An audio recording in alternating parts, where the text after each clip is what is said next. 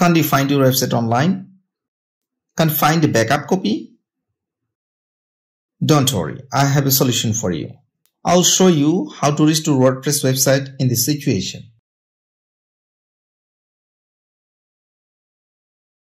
Now, let me introduce you myself first. Myself Khokon, and I'm a professional web developer with 12 years experience. I have done thousands of web development projects on very competitive marketplace like UpWork.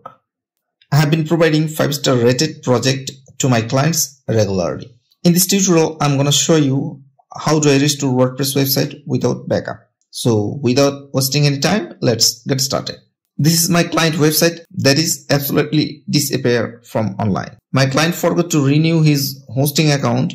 Hosting provider failed to give the backup as the hosting account suspended few months back. I asked my client, did you ever used Updraft backup plugin? He said yes.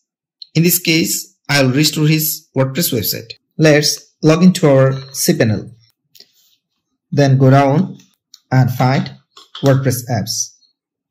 Click to WordPress, then click Install. Choose your domain and protocol.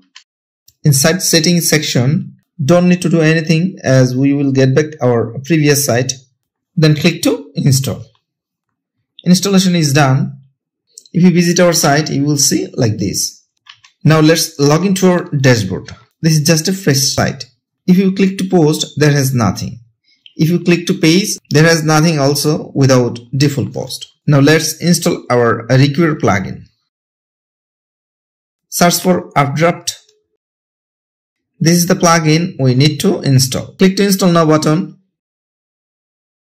Then active. Now click to setting. Then setting. Scroll down. Now choose the platform that you used last time when the site was active. I'll click to Google Drive, then scroll down, then click to Save Changes. This pop-up will appear. Click to sign in with Google, then select the email address that was used to create backup to this site last time. Then allow. Setup is done. Now we will restore the site. Click to rescan remote storage link, then click OK. You will see the last few backups there. Now restore any backup you want. This is our site right now. Now we will restore one of these backup. Click to restore. Click every checkbox. Then next. Now click to restore. It will take some time. Now refresh the site. Boom. That's it. Site is restored. I hope you enjoyed this tutorial. If so, hit a thumbs up and share with your friends. Let me know if you have any questions or suggestion. I promise I'll get back to you as soon as I can. I'll see you in the next video. Until, take care.